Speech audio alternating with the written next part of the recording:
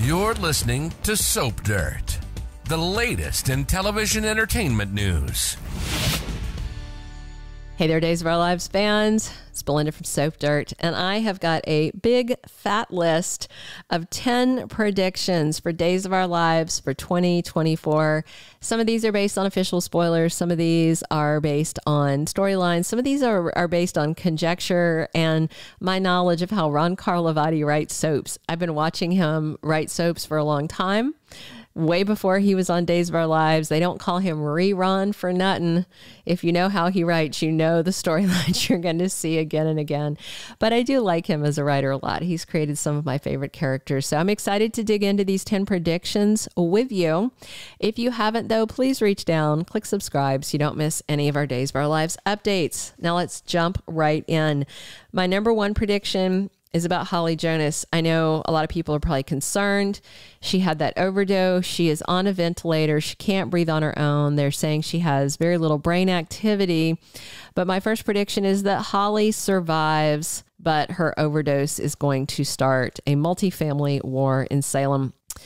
Nicole thinks that her baby died, so I just really don't see the soap killing off the only child she thinks she has. Plus, they went to a lot of trouble to get a good actress to play Holly and to get a good actor in playing Tate. So I think it's going to, be hit and miss, touch and go, but I do think Holly's going to ultimately survive. My number two prediction is that Tate is going to be attacked at Statesville prison. Now, if you don't know this, the official spoilers say EJ is furious about Holly's overdose. He wants to blame Tate. He already said, my stepdaughter doesn't do drugs. Well, yes, she does, EJ, because she's messed up because her baby brother just died and her mom has been a parent in absentia, not paying enough attention to her daughter, who is herself grieving.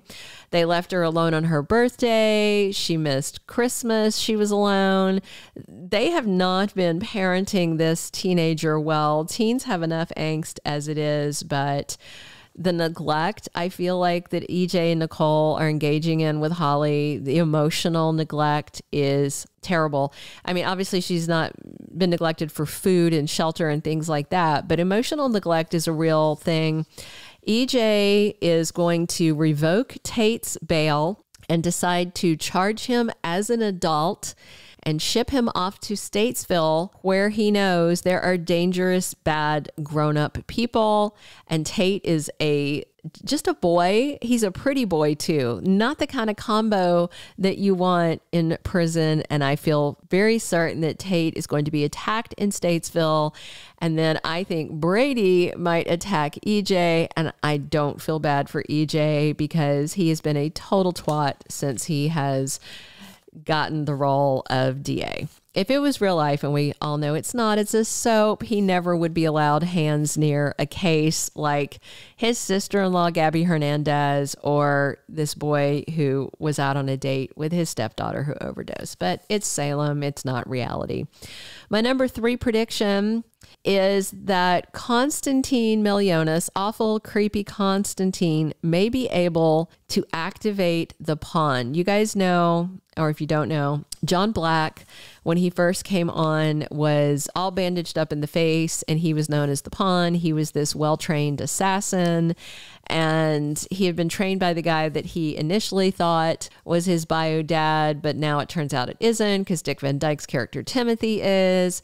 And at any rate, Victor ended up in possession of the pawn as a pet assassin. And then Konstantin just recognized his eyes the other day. Konstantin knows something about this pawn situation. So I definitely feel like he might have some secret knowledge. Can you imagine if someone as horrible as Konstantin had the ability to activate John and use him to do bad deeds that he wouldn't even remember? Terrifying.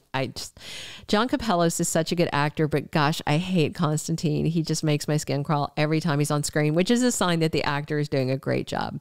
My number four prediction for Days for this year is that Xander and Maggie are going to rub it in Alex's face when it comes out that he is not Victor Kiriakis's biological son. It is not Alex's fault that Teresa Donovan, terrible Teresa, changed the will and said that he is Victor's son. I think Alex is going to be very upset about it. But since then, since Alex has gotten this money and power, he's been a real tool, not only towards Xander and saying crap things to him, but also towards Maggie a whole lot. And even towards Justin, the man who right now, he may not think that's his biological father, but that's the father who's raised him all of his 30 some odd years. And he's being a creep to him. He has stopped calling him dad. He's calling him Justin like he's a stranger. So I feel like when the truth comes out, Justin's going to be very sympathetic, but I think Xander and Maggie are going to be more like, ha, that's what you get for being a total brat. So we'll see. I'm excited to see Alex crushed by this and to see if Rob Wilson, if his acting chops are up to this material. I think they are. He's good. Not just good looking, but a good actor. My fifth prediction is that Teresa Donovan is run out of town after the Alex reveal, and maybe she even takes Tate with her. I don't see how Teresa's presence in Salem is going to be sustainable once the truth comes out, the ugly truth of her messing with that will, basically ruining Justin's life, screwing over Xander, screwing with all the other Kiriakises, screwing really with Victor Kiriakis's memories, his legacy, everybody who cared about the old grouch. So I just don't see how this is going to work out well for her. Alex is not going to want to talk to her again. A lot of people aren't. Xander might want her prosecuted for fraud. And if she and Brady, and I do think they will, get closer between now and that reveal, I think Brady's going to turn on her too, because this is just typical Teresa behavior. My number 6 prediction is that Brady's going to fall off the wagon. I think this stuff going on with Tate is just going to be too much. I think he's going to have too much anger. I don't think he's going to go towards drugs, but maybe back to alcohol, and he's going to need help. Hopefully Maggie will be there for him. So we'll see how that goes. But once Brady falls off the wagon, then that usually, when he's weak, it's an opportunity for Kristen DiMera to step back in. And I would love to see Stacy Haiduk back as Kristen this year. And I would definitely love to see her back with Brady. My number 7 prediction is that Johnny and Chanel get married. Paulina Price is sick with the thyroid thing, possibly with cancer. And so this coming week, Johnny and Chanel make love for the first time in a long, long time. And I know he wants to remarry her. I do think they're going to get married. And I think they may rush it out even by like February sweeps or something if Paulina does indeed have cancer, just to make sure her mom is around for it. My number 8 prediction, Lucas Horton's getting out of prison. It's overdue, right? And there's so much stuff going on with family. I don't know how long Lucas will stick around Salem after he gets out of prison, but it looks like he's going to be part of this drug storyline, the Clyde thing, the Bistro, the Ava Harris, Stefan, all that, even into Holly's overdose. So we'll see how it goes. My number 9 prediction, Clyde Weston is going to be dead, because he's main. It is long overdue. As much as I love James Reed, he's such a silver fox. He's so bad, but he's so sexy. He needs to be 6 feet under. He needs to be pushing up daisies. He needs a dirt nap, all of those things. And I feel like, remember, EJ refused to help Stefan kill Clyde. And I think EJ, once he comes around and realizes that ultimately Clyde's drugs are what caused Holly's overdose, I think EJ might do a 180 and come back to Stefan and go, okay, yeah, let's kill this bastard. That's what I think is going to happen. I think EJ is going to orchestrate it, which would be karmic, since Clyde was the one who killed EJ when he was presumed dead for so long. My 10th and final prediction, I feel like Ava Vitale and Harris Michaels are going to leave town together. So Steve Burton signed a 1-year deal with Days of Our Lives in October of 2022. So that contract would have expired in October of 2023. However, and listen before you say, but he's still on screen. Of course he's still on screen. They film 6 to 7 months ahead. So if they did not renew his contract past that 1 year, then that should put it around mid to late April when his last scenes are, or even into May sweeps, depending on how far ahead they were shooting. I don't know how long Ava and Harris are sustainable as characters, and we know that Days of Our Lives is a revolving door anyway. So I like them together, but probably because I liked the actors together when they were on General Hospital together. But for the characters, I don't know. I feel like they're both too new.